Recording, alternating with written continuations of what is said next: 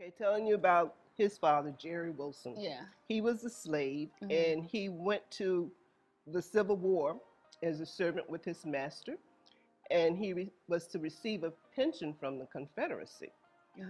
He also helped found Mount Pisgah Baptist Church in Gastonia, North Carolina, where so many of your relatives go. I know. And talking about Grandpa Jerry, he was blind, and so people would come to him and he would touch them and he would be able to diagnose what they were doing, what was wrong with them.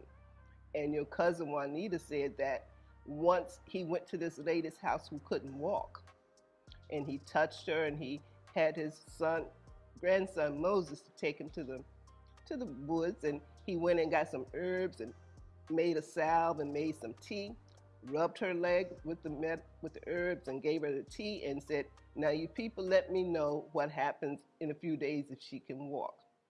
And the next day somebody came by and said, "You know that lady you touched? Well, she's up walking around." Oh. I said, "Wow." Jesus. I would, but that was Grandpa Jerry. And we're not sure how long he lived, but he lived a long time, a very long time. He did. And so this is Grandpa Jerry is his father. Yep. This is Labe. Remember Keith?